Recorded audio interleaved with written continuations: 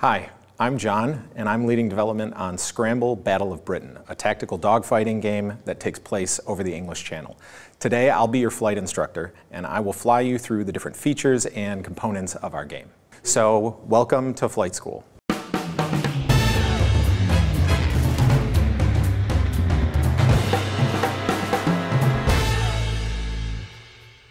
This is lesson 3, Scramble Physics, and today I'm going to talk about our aerodynamics and our flight model. So my background is actually in aerospace simulation, and I've been doing it for 15 years. So when I first joined the Scramble team, they brought me on to make the airplanes fly like airplanes.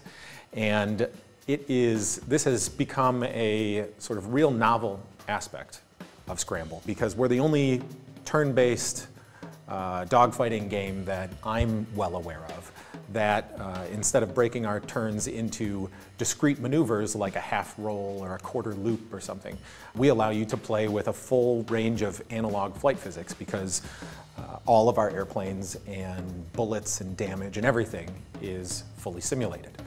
The Spitfires and the Hurricanes and the 109s that you fly with in Scramble might not match exactly the specifications that you're going to find in history books, but our goal is to capture the essence of the different airplanes and how their flight capabilities compare to each other. I will try to help you understand how we replicate or how we create and generate the differences in flight behavior from one plane to the next. So we'll start with the basic forces that act on every airplane. The first one we'll talk about is thrust, which generally comes out the front of the airplane and is supplied by your engines. The second one is drag, which is a force that slows you down, and it's the force of the air opposing your plane as it flies directly through it. Next you have lift, which is provided mostly by your wings, and it's provided by a pressure differential that is above and below the wing. Below the wing you have higher pressure, above the wing you have lower pressure, and the difference between those two provides lift, which moves your plane upwards.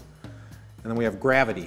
And the last force that you don't normally talk about that much when you're talking about airplane physics is side force. It's kind of like lift, it's kind of like drag. It's just relative, it's the force that acts to the side of your aircraft. So I'll label these for us, and I'm going to label them as thrust, gravity, side force, lift, drag.